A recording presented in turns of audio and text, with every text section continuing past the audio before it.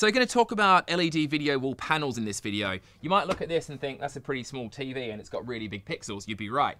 But the good thing about these LED panels is that they're modular. So you can add as many as you want to go as wide as you want, high as you want, and as big as you want. So while this particular panel is 480 by 480, we can build it up to make massive screens. We're often doing arena-sized shows with these using over 200 panels on one screen. So they're really, really flexible.